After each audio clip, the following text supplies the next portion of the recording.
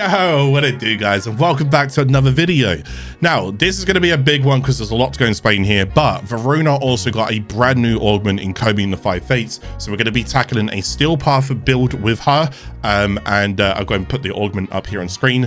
It's also going to be a Prayer Dynar build, but we are going to mix with another build that she used to have because this just enhances the builds a bit further. So without further ado, let's go and just jump straight into it, and we're going to go and break down the kit and what you need to go and know firstly, okay? So we'll start off with this, her passive. Now, her passive and the way that it works is basically for each ability, whenever you go and read them, you can see it here where it says holds. For each ability, they're going to go and give you different things. So a quick rundown of how this works. Her first is parkour velocity. Her second is protection to status effects. So basically status immunity. It's fantastic. Her third is heavy attack efficiency. And then her fourth is basically like a survival. It's a get out of jail card free. Once every 60 seconds. So when it comes down to it, if you want a quicker breakdown, ideally you're mostly going to be playing with her second on. Status immunity protection is insane, especially when you consider things like prime sure-footed, then you're literally getting that for free. So ideally, whenever you play your mission, start off by holding down 2, and that's what we're going to do, okay? Otherwise, 4 is also fine, and if you are traveling around, 1 is also fine. It's very, very rare that I'm going to hold down 3. All right, so mostly 2. Okay, excellent. Next part is going to be straight in towards her first ability, which is Shroud of Dynar. Now, there's a lot to go and cover here, so I'm going to try and go and do this as quick as I can. So Shroud of Dynar, when activated, it's going to go and give you a whole bunch of different buffs. It's going to give you invisibility, it's going to give you criticals, so that's critical chance and critical damage. It's going to give you movement speed, and it's going to give you status. And the way that it basically works is whenever you go ahead and press the ability, whatever you do next, like weapon wise, so if I go and shoot, it breaks the invisibility, okay? Now, it doesn't break on her abilities, so keep that in mind. So let me go and just drop the die rigger right now. There we go. It doesn't break on her abilities. So if I go and press this and I melee, it breaks. But if I go and press this and then I go and press that, it doesn't break, okay? So it won't break on your abilities, right? But it does reveal her on her second ability and her fourth ability. So if you see, if I go and jump towards this character, look at Voruna, you see how we can see her just for a brief moment there? Well, that's basically what's happening, is that you can reveal yourself. Now, something that's interesting about stealth as well, and for those who don't know, there is a way that you can change how your stealth looks. You can go towards appearance, you can go towards, I think it's attachments, and then you go towards the, this one here. If there's a Warframe that can go invisible, you can click on this, and you can change how the invisibility looks. I'm not going to talk about it much further than there. I like semi-cloak, but it's up to you guys what kind of cloaks that you guys want to go and take. I just think semi-cloak looks really, really nice. But for those who don't know, on invisible frames, have a little look at that.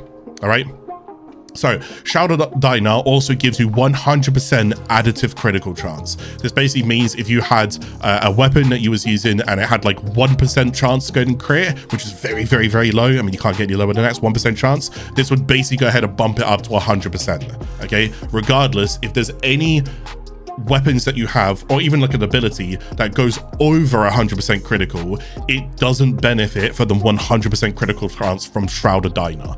This puts you to 100%, caps you out, and then leaves you there. All right, so if you already exceed that in your weapons and so forth, you don't benefit from it. Okay, cool. So, right, next thing, next ability is Fangs of, oh no, sorry, let's go and talk about the augment that we have now. So it also has an augment, which is called Prayer of Dynar, and again, I'll just put that up on the screen. What Prayer Dynar now does to Shroud of Dynar is it now adds an enemy, it now adds a vulnerability to a enemy. So it can be a random enemy. So now when I press 1, that one's now glowing. So you see, if I go behind these guys, you see how you can see them glowing. If I go behind this, see that?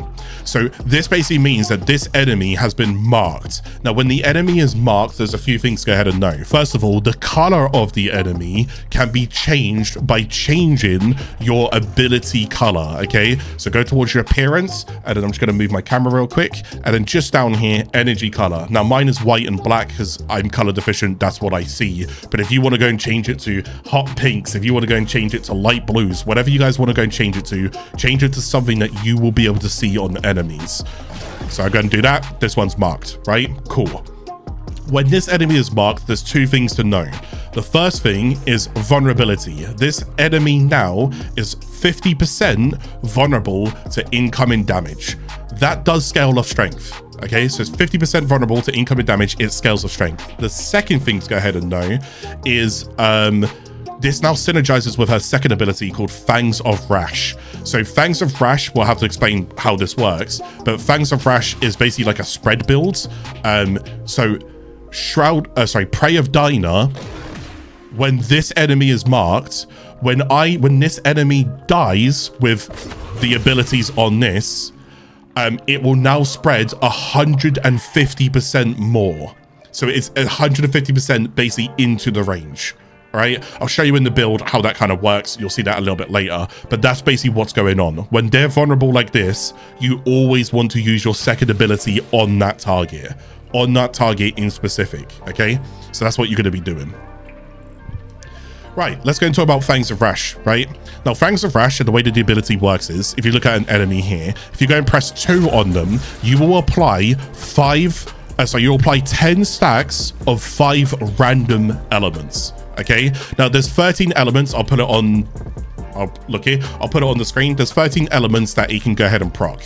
IPS, heat, toxin, the 4 basic elements, IPS, the 3 physical elements, the 4 basic elements, and then the 6 combined elements. Okay, so it can't proc things like void, it can't proc things like lifted, so forth. You get the idea. All right, now the way that Fangs of Death basically works is when you go and put it on an enemy, you put on 5. Let's go and scale these enemies down just so it's a little bit easier for you guys to go and see. Now, if I go and do this on a enemy here, and if this enemy dies, it will then spread those elements to the other enemies. Okay, now this is where it gets very important. This is what I need you guys to understand. Even if you was to apply another 5 elements on top of it, so let's go and maybe change these to 40 because they died way too quick there. So we're going to put this here. So there's the 5 elements. Hopefully we can see this. And then die. So you can see that it's the same 5 elements.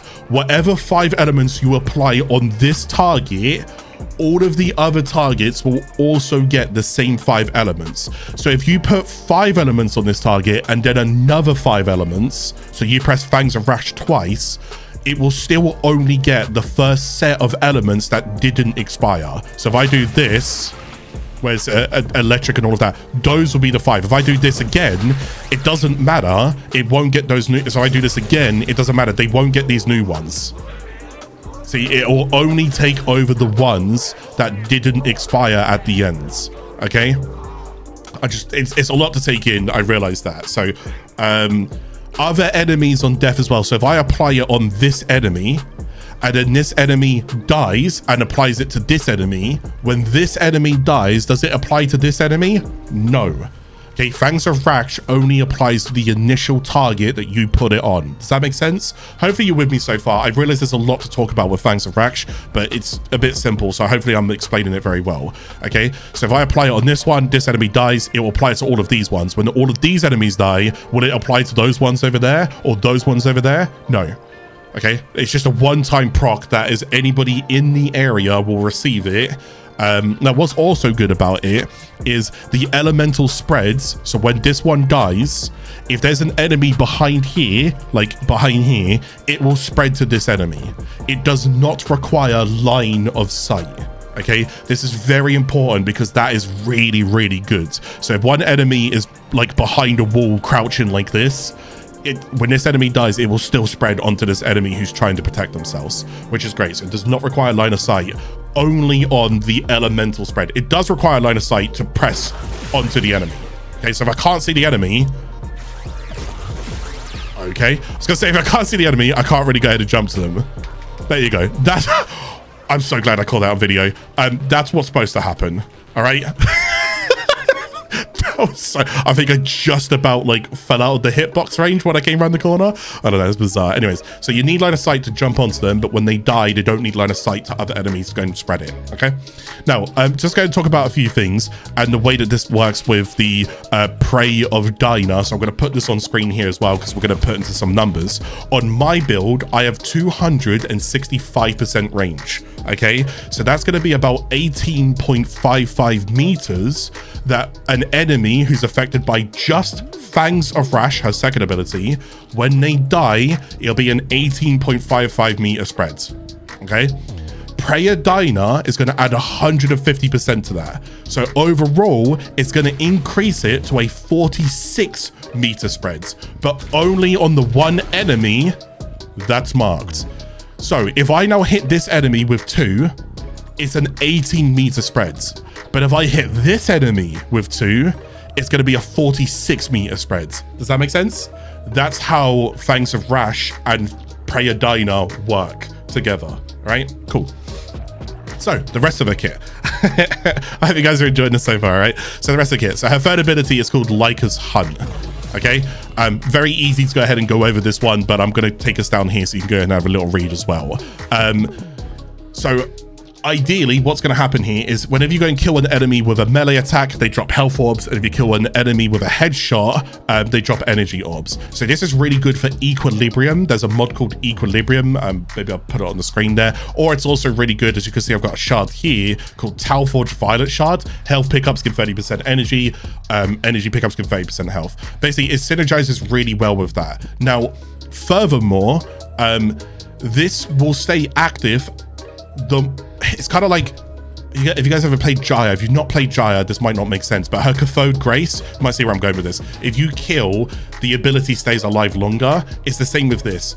If enemies are affected by Fangs of Raksh, as they have 5 or more statuses on them, you won't need to recast this ability. So long as you keep killing enemies that have 5 or more statuses, this ability just basically increases in time, right? So you see duration per kill at the bottom.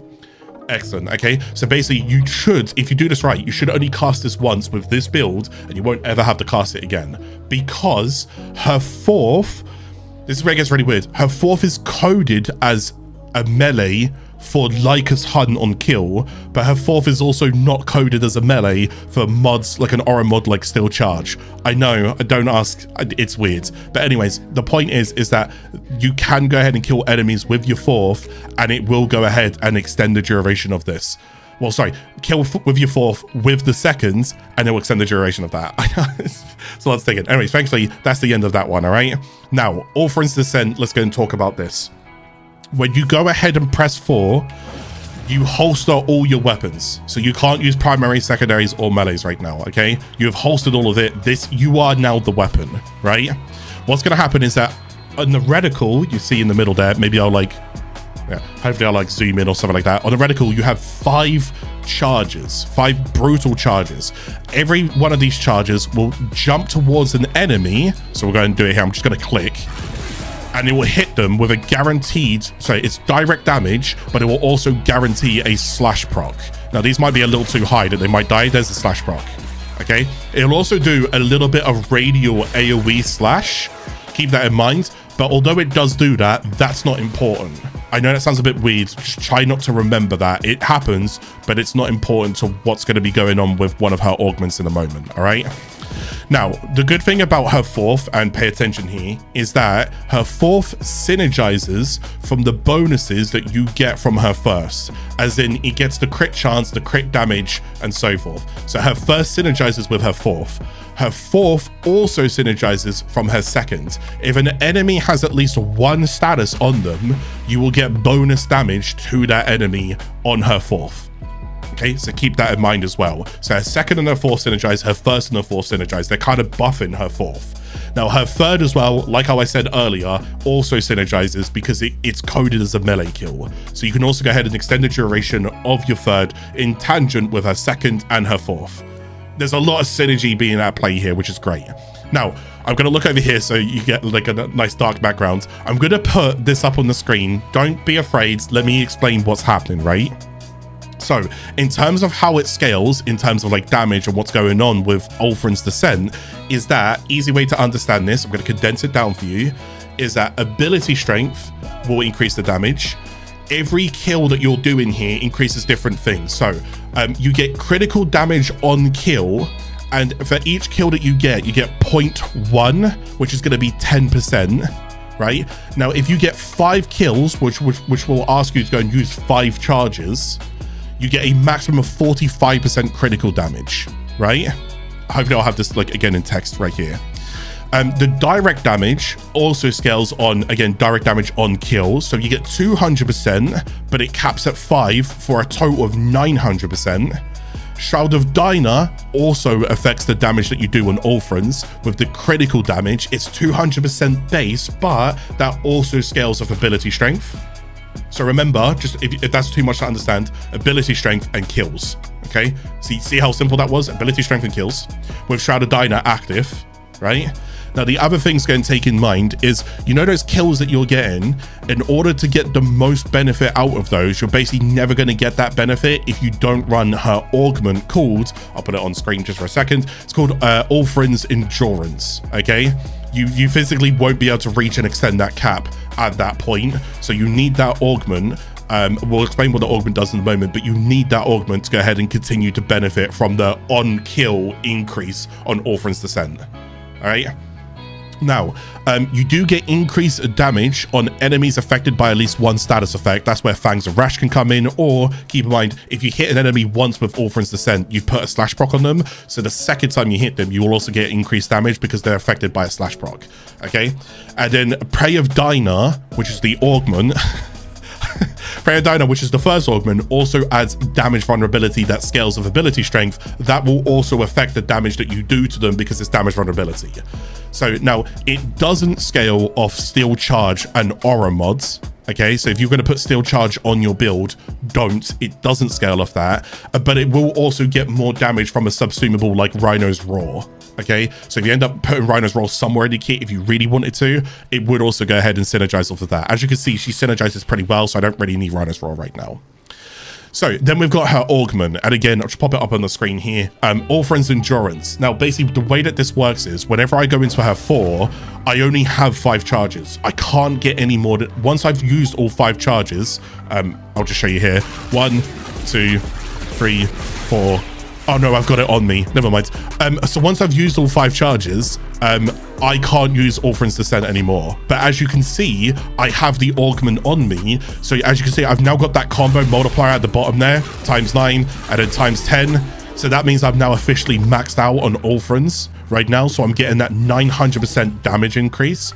So if an enemy dies to direct damage from Ulfruns Descent, or it dies to the slash proc of Ulfruns Descent, Ulfruns Endurance gives you another charge. Okay, just to put that simply. Now, I'm not gonna lie to you, that was a lot to cover. She has a lot to turn over, but now let's go ahead and get into a build, all right? I know that's a lot to go and break down, but I'm hoping you guys might have learned something new. And hey, if you did, hit the thumbs up, all right? Because I've been testing like a madman today.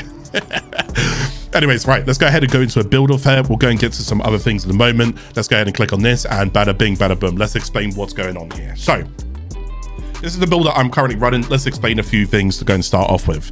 I am running two augments. The first one is Ulfruns Endurance, as I have explained in the ability side of things that we just went over. If you did skip ahead here, I'd recommend to listen to the ability side of things. There's a lot to take in. Just to prove my point, these are my notes.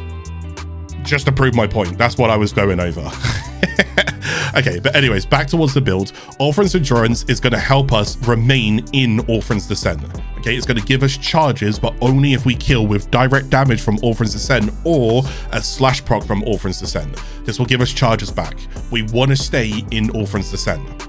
Prey of Dynar is going to synergize with Shroud of Dynar and Fangs of Raksh. So remember, this is actually going to be able to apply a vulnerability onto them, and then using Fangs of Raksh, it's when you press your first, this is going to proc, or I've already showed it anyways, and then you use your seconds, and then when they die to the seconds, you get 150% increase. So when I go ahead and hover over my Fangs of Raksh here, the spread radius, it's the bottom one. I know this says spread radius, okay? The bottom one says 18.55. I have 46 meter spreads, all right, due to this, which is great because now it doesn't mean I have to kill just with this. I can also kill with this together. So I'm spreading and dotting and killing and dotting and spreading and dot. Okay, don't get me wrong. There's randomness in the elements. I can't always control which element I'm doing. So let's talk about that really quickly. I have Archon Stretch in the build. Now, normally I want range anyway, so you can go and put Stretch in this build. Stretch gives you 45% ability range. Archon stretch gives you 45% ability range, but any ability that also deals electric damage will also restore energy over time. Now, it's not entirely needed, but there's no harm in having it. It's just, like I said, you're not guaranteed electric on here. Electric is one of 13 different elements that you can apply, okay? So technically, using this more often is actually going to help you with this and get energy back. You can put it in. It's not a necessity. If you want to put just stretch in there, put stretch in there. Okay, that's the rundown. Now, the second thing that's also going to be a bit random is also this one here. This is called Arcane Ice Storm. On enemy frozen, because keep in mind, you're going to be doing 10 stacks. It's 10 random stacks. Yeah, 5 elements of 10 random stacks, or 10 random stacks of 5 elements. But basically, on enemy frozen, gain 2% ability strength and 2% ability duration for 15 seconds. So I can basically go and get 40% ability strength and 40% ability duration. That is going to be good for 2 things. It's going to be good for when I re-enter this. I'll explain that in a moment. And it's also going to be good for just Shroud of Dynar at any point. Okay, just getting a little bit of extra ability duration allows this to scale, so I don't have to cast it as often, which is great because now they can remain invisible. And furthermore, the strength is also going to up the critical multiplier, which is also great. So overall, that's just fantastic. So this actually synergizes, but again, I don't control the elements. So if you don't want to take either of those, you don't have to. If you want something else to put in here, molt efficiency, if you want to. This one here. Okay, while shields are active, gain 6% ability duration per second up to 36. That's also fine. You could do that. If you want to as well, you can also go and use Vigor, Molt Vigor, which is also strength. You'll use this on your 4th. I'll explain the 4th in a moment because we'll get to this in a moment. So from there onwards, the rest of the build that I want is range. So that's going to be the main thing that we go to. We want to spread elements as much as possible, okay? That's just going to help our overall DPS, our overall KPM, all right? Enemies are dying, enemies are dotting, we're just chilling. We lunge towards enemies, we lunge towards new things, lovely jubbly. So range is really good. From there onwards, duration is a great quality of life. Don't sleep on it. Now, the main thing that you are, I think this scales total amount off of it, but I think it also has a cap. I can't quite remember. But again, Shroud of Dynar. I don't want to be casting Shroud of Dynar like every 5 seconds. So if I can bump this up, that's great. This is going to help it. That's going to help it. You know, lovely jubbly.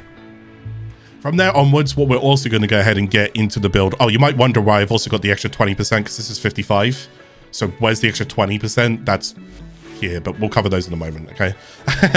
So for the rest of the build, strength, okay? You want to do damage. Now, you can't see it right now, but on top of the 139% that I've got, I'm adding 225%. This is where it comes from. Molt augmented on kill ability strength stacks up to 250 times, so I need to keep killing over and over again. 250 stacks will give me 60%. This is also going to give me 25% for 6 seconds as well. That's going to synergize with this over here, the Grimoire. Now, you do not have to use the Grimoire, but Vome Invocation is going to give you an extra 60%. Okay? So this is also really, really good. So I get 60% from that, right? I'm also going to go into Madarai. Let me explain Madarai real quick. So Madarai down here, sling strength is also going to give me an extra 40%, okay, for 20 seconds. So keep this in mind. And then the other thing is I'm going to get an extra 40% from this as well. I think I covered all of it. 60, 40, that's 100%. Sling and Grimoire, 60, 40, that's 200%. This is 225%. Yeah, maths. There you go. Right, the way that I would do this is we want to get the most out of this. For anybody who doesn't know this, there's a term called snapshot, okay? It's snapshot strength. Basically, whenever I enter this ability, whatever strength I have at that current time, including buffs, yeah, will go into that ability, and so long as I don't come out of that ability, it will remain that strength, even if the timers for the buffs expire. This is only 6 seconds, right? But so long as I get this procced before I enter that, we're good. Okay, so it will take that 25. Does that make sense?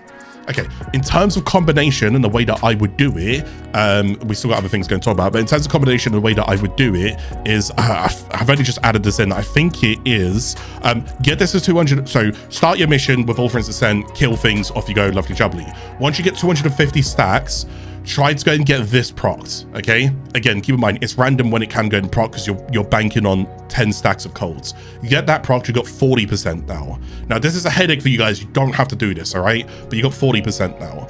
Now, as soon as this is now proc, that's 15 seconds. I'm now going to go ahead and sling into the ground or sling towards enemies. So I sling, and if you don't know what the sling looks like, just basically do this. So go here, switch back, see that? Sling strength. See, I look into the ground, I cloak, I space, I come back out. There you go, ability strength. So sling towards some enemies.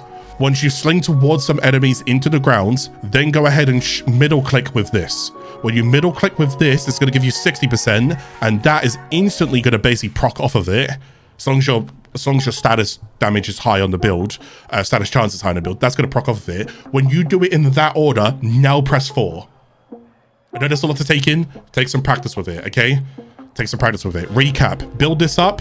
Proc this. Once you've done that, sling strength, shoot your grimoire. This will automatically proc with the grimoire. Press 4. Okay?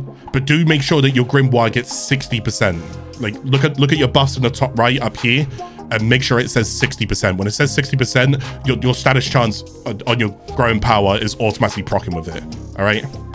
Now, if that's too much, because I realized like that's a lot of min-maxing, if you don't care about that, you can drop this and put in Brief Respite. Brief Respite works really well as a backup whilst you're invisible. It helps you with shield gating. This also helps me with shield gating, but this also just adds towards it. So if you want to do that, you can do, because I realized what I just said there was so much, and you might be like, oh my God, what the hell? I don't want to do all of that. You don't have to, all right? Just the idea is that you'll get way more strength on this. So when I next cast it, I got 225% increased ability strength. So this damage is going to ramp up significantly, okay?